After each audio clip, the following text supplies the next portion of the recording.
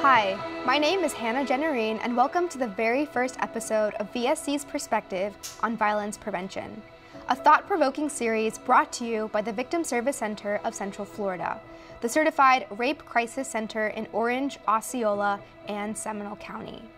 In each episode, we delve into the complex tapestry of violence prevention, discussing hot topics and strategies while also offering insights into the challenges, achievements, and the unyielding commitment of Central Florida's community to foster a safer and more peaceful society. Today, we'll be focusing on two topics. The first is gender-based violence and its prevalence within the world, and the second is how you can survive during the holidays this year. So let's start with the former. On October 4th, 2023, the Victim Service Center hosted the very first Gender-Based Violence Awareness Forum in conjunction with the State Attorney's Office. I led the discussion with a presentation on how gender bias leads to gender-based violence and ended with a panel discussion that included survivors, a victim advocate, and a representative from the State Attorney's Office. The audience was filled with community members to spread awareness, and it was very well received. And just to recap and explain, when we talk about gender-based violence, we are referring to harmful acts that are perpetuated towards an individual based on their gender.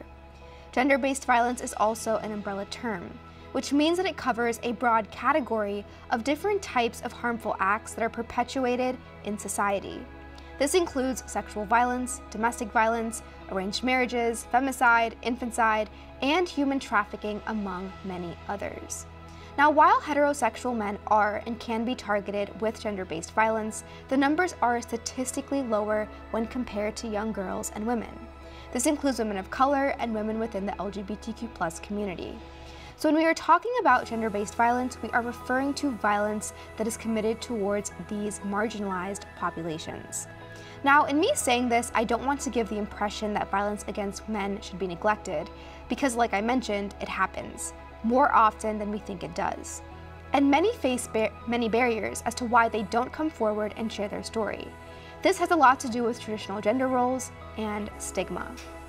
For the purposes of this segment, however, I do want to focus on the prevalence of violence as it relates to women. Statistics reveal that 15,000 to 50,000 women and children are forced into sexual slavery in the United States every year, and the total number varies wildly as it is very difficult to research.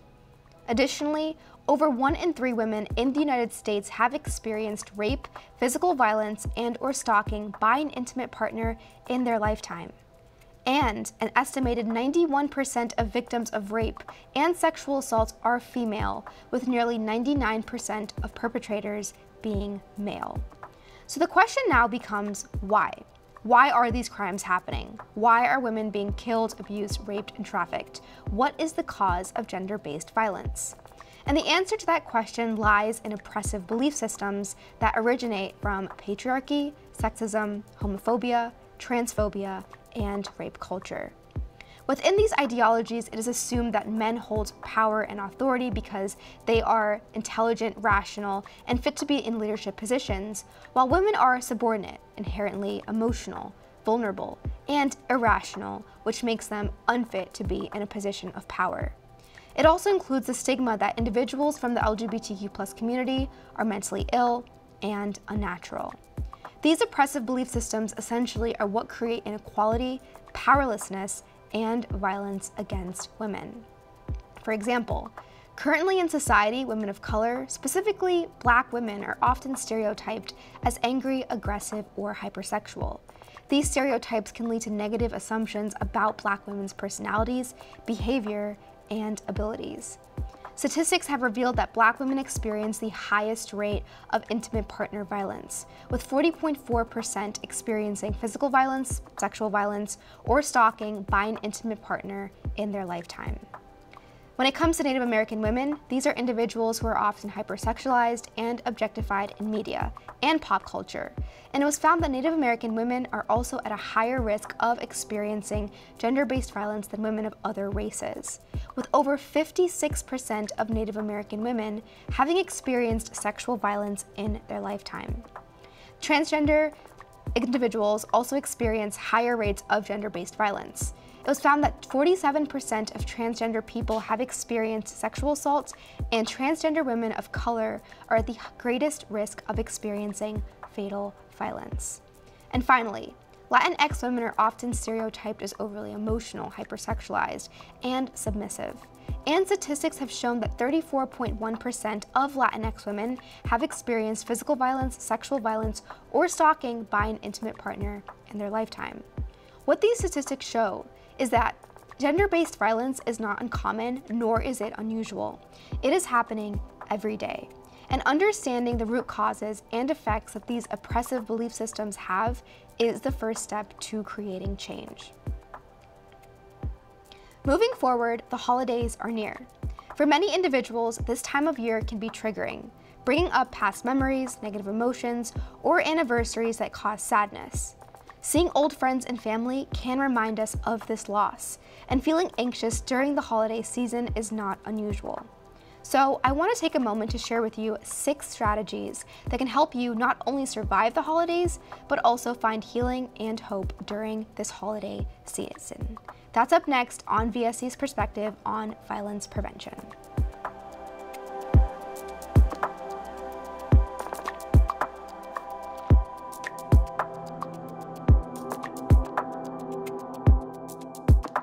The holiday season is near, and if this time is triggering for you, I want to share 6 strategies that can help you thrive this holiday season. Number 1, prioritize self-care and set boundaries. This is a time to prioritize your well-being, and it is essential to set boundaries with friends and family. Communicate your needs and take time for self-care. If you do not want to attend a family function or an event, understand that you can say no. No is a full sentence. However, it can be difficult to say this, especially if you haven't done it before. So here are some phrases you can use to fully express yourself while honoring your boundaries. I appreciate your invitation, but I need some space this holiday season. I hope you understand. I'm focusing on self-care this year, so I won't be able to participate in all the usual holiday activities. I'd prefer not to discuss my past experiences during this holiday gathering. Let's talk about something else. I need to prioritize my well-being during the holidays, so I won't be taking on any extra responsibilities. I've decided to keep my holiday plans low-key to reduce stress. Please respect my choice. Also, when it comes to self-care, make sure you're doing things that bring you peace and joy, whether it's reading, meditation, or spending time in nature, and make it a priority. Number 2, seek support. Survivors of violence often feel isolated. The holidays can exacerbate these feelings, but you don't have to go through it alone. Seek support from friends, family, or support groups. Connecting with people who understand your experience can provide a sense of belonging and help you feel less isolated. Number 3, create a supportive network. Building a supportive network of people who can be there for you during the holidays is crucial. Identify individuals you trust and confide in them about your feelings. Let them know how they can best support you, whether it's simply being there to listen or helping you manage the holiday stress. Number 4, develop healthy coping mechanisms. Find ways to express your feelings safely, such as journaling or art therapy. Know your triggers. Recognize the specific triggers that may emerge during the holidays. For example, certain sounds, smells, crowded spaces, anniversary dates, etc., and plan how to manage them. This goes back to establishing those healthy boundaries, learning to say no, excusing yourself from situations where you may feel pressured, and prioritizing your self-care. Seek professional help. If needed, consider therapy or counseling to help you work through trauma. The Victim Service Center is the certified rape crisis center in Orange, Osceola, and Seminole County, and we serve all survivors of violent crime ages 12 and older. We offer free advocacy, crisis counseling, therapy, and support groups that are confidential. and we don't ask for any documentation or insurance. In just a moment, I will share with you how you can contact and reach out to our office and 24/7 helpline. Number 5, reclaim the season. Create new traditions, start fresh traditions that bring you happiness, and make the holiday season uniquely yours. Focus on personal growth. Use this time to reflect on your journey and how far you've come. Practice self-compassion. Be kind to yourself, recognizing the strength it takes to navigate the season as a survivor. And finally, number 6, give back. One way to find healing during the holidays is to give back to your community. You can do this through volunteering and helping others. This provides a sense of purpose and empowerment.